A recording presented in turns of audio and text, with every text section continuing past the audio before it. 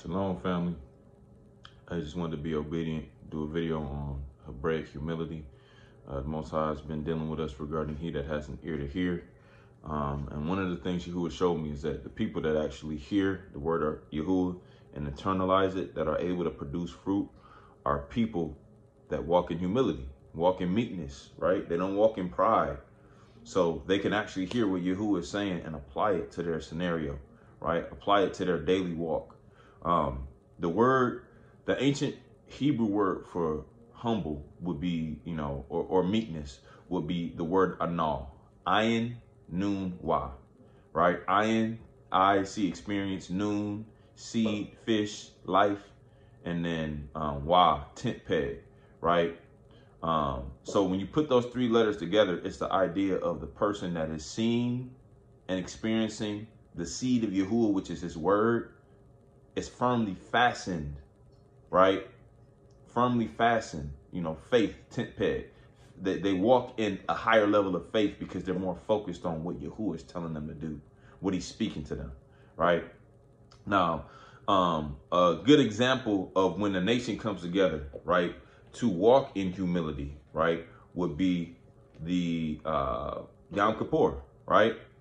Literally, that means we afflict ourselves, we afflict our souls. So that's another thing that you'll see mentioned along with this definition of having a closeful watch of something, right? With anah would be to afflict oneself or to depress oneself. And we know that the entire nation, we come together having a close watch over what?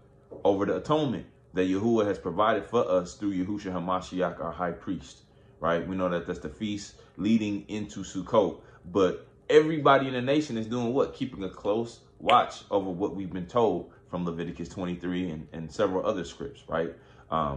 Leviticus 23, Leviticus 16 talks about it. So I'm just saying all these things to say that the people who actually walk regularly, not just on Yom Kippur, right, but regularly walk in humility, are more prone to being successful in the things of the Ruach, because Yahuah does what? He resists the proud and exalts the humble, right? That's why we got to be careful when it comes to coveting gifts, coveting offices, coveting assignments that Yahuah has given us. Because it's a lot of people, I'm going to just be real, it's a lot of people in Yasharel that's doing what they want to do, but they not inquiring Yahuah on these things. They just like, oh, okay, I know who we are as the people. I got the knowledge, so I'm going to just go do this. I'm going to go make these videos. I'm going to go start up this ministry. But Yahuah has not spoken to them and told them to do these things. The act of doing these things is prideful because why? We're not having a close watch over the kingdom. Yahuah may want you to do something completely different. Yahuah may want you to invest in the Yeladim, right? He may want you to do certain things regarding the safety and protection of his people in the end times. That might be your assignment. But instead of you focusing on what Yahuah has called you to do, you're going to go and do what you want to do. That's pride. That's the opposite of being humble or meek. Because when you're humble or meek, you have a close, careful watch over the seed that Yahuah has planted in you, right? So I'm saying all this to say that, we got to lose the Western mindset of what humility is. Being humble does not mean that you're weak. Mashiach was not weak. Moshe was not weak. None of the prophets was weak, right? They were humble. They were meek, right? Mashiach out of his own mouth said, the meek shall inherit the earth. That literally means that those that have a close watch over what Yahuah has spoken and given them, right? Yahuah is going to exalt them to positions in the kingdom, right? They're going to inherit the earth. They're going to inherit New Jerusalem. They're going to inherit offices and assignments.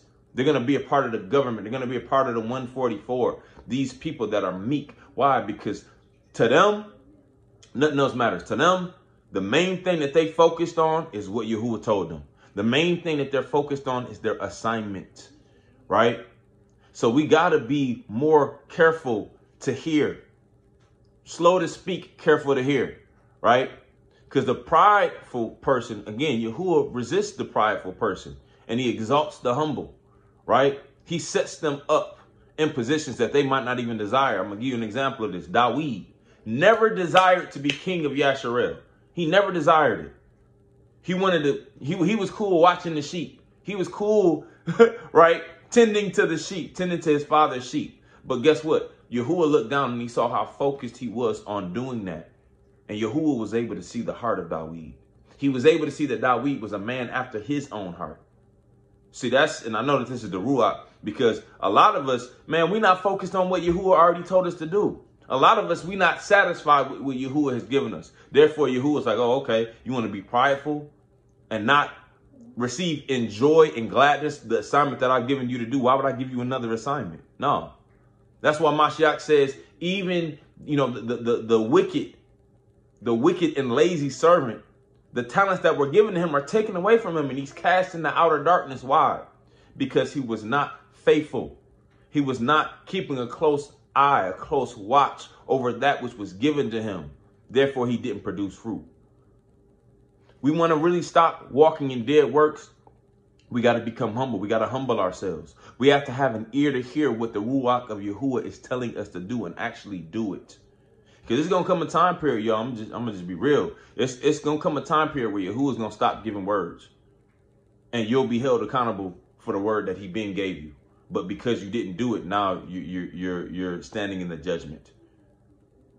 Now you're on the verge of being destroyed by Yahuah. Because the things he told you to do, you did not keep a close watch over. You didn't keep a careful eye on those things. Psalm 75 says that, promotion does not come from the north, the south, the east, or the west, but it comes from Yahuah, comes from the Most High. That literally means that people who are promoted in the kingdom, they must walk in this foundational characteristic of meekness and humility if they do desire to have any type of position in the kingdom. And I talk about this with the Giberim all the time. But at the end of the day, if the Most High has given you a position of scrubbing toilets and floors in the kingdom, you better receive it with joy and gladness. Because a lot of times what it is Yahuah will give us an assignment and it'll be a test to see where's your heart, right?